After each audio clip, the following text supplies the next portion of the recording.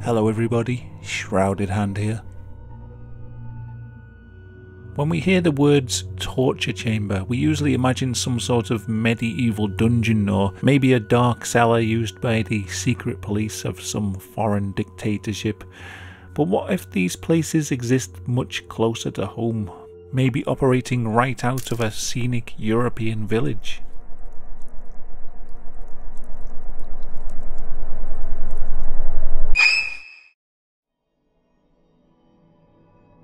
To start this story, we have to go back to 2016 and the rise of a service called EncroChat.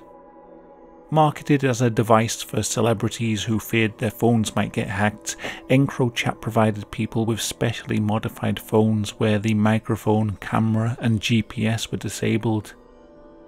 The handsets couldn't make calls, but they came preloaded with the EncroChat software. This was an encrypted messaging service that was very hard to intercept. As you can probably guess, the phone wasn't just popular with celebrities.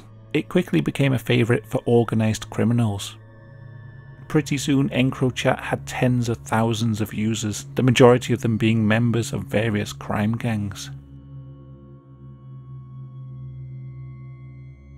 In 2017, EncroChat came to the attention of French authorities when, after a number of organised criminals were arrested, the EncroChat devices were found in their possession.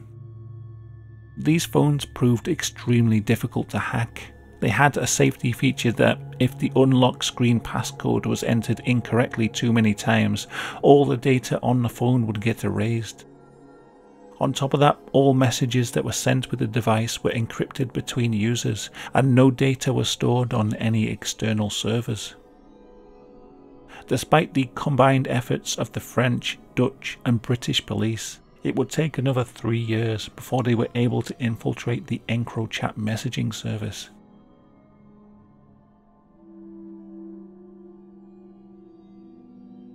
In April of 2020, police managed to put a technical device in place on the EncroChat's French servers. The exact nature of this technical device still seems to be a secret, but it enabled them to infect EncroChat phones with a malware that recorded messages before they were sent over the encrypted network. At that time, EncroChat had a reputation for being unhackable, and so criminal activities were being openly discussed over its messaging service without fear of being discovered. Police now had access to these messages, and it led to the takedown of many high-profile operations.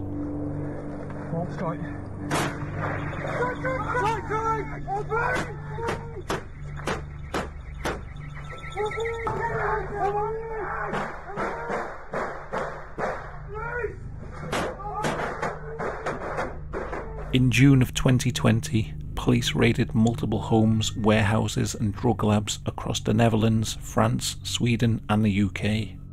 The raids turned up mountains of illegal drugs, firearms and ammunition. Millions of pounds of cash were seized and hundreds of people were arrested, including in the UK 2 corrupt police officers. One of the most sinister things they found on the EncroChat messages was references among certain Dutch gang members to a place they referred to as the treatment room. One chat log contained the following message about the treatment room. "Once I have him in the chair, we'll know more, but the dog is missing." Further messages contained references to nippers for fingers and toes, a set for nails, and a tub for waterboarding. These messages led police to a 40-year-old man named Robin van O. A financial investigation linked Robin van O to a warehouse in the Dutch village of Wouwse Plantage. When police raided this warehouse, they made their most disturbing discovery yet. Politie! Politie! Politie! Politie! Politie! Inside was a row of 7 shipping containers. The containers were insulated, soundproofed, and lined with a reflective foil. There was a chemical toilet in the middle of each one. Handcuffs and chains were attached to the floor and ceiling. They were positioned in such a way that someone could be chained up in a standing position for long periods of time. In one of these rooms they found a number of police uniforms and bulletproof vests. The gang were planning to pose as police officers to kidnap their victims. In the 7th shipping container they found the treatment room. In the middle of this soundproof chamber was a dentist's chair, modified with wrist and ankle restraints. Nearby they found a pile of household tools: pruning shears, loppers, branch saws, scalpels, pliers, a blowtorch, drill bits, hammers and screwdrivers.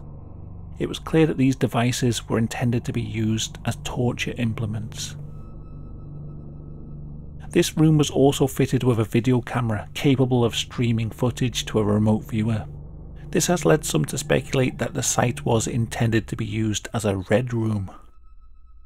A red room, for those who don't know, is a fabled corner of the dark web in which people pay thousands of dollars to watch a live stream of someone being tortured and killed. Whether or not these red rooms really exist is a matter of debate, and it's considered to be largely an urban legend. Most likely this room was intended to be used for interrogating rival drug dealers and gang members to extract information from them, the camera being used simply for surveillance. Either way, the idea of being strapped into this chair is a horrifying one. Luckily for the intended victims, when police intercepted the EncroChat messages, they were able to take them into hiding before they could be kidnapped.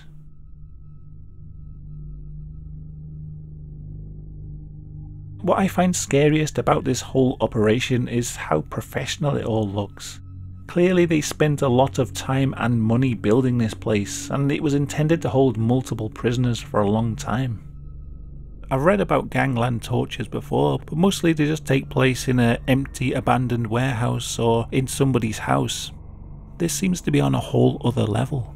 It's a completely undocumented detention facility and torture chamber operating out of a small village in the Netherlands. It makes me wonder how many more of these sites exist around the world. Something tells me that this wasn't the only one to be built.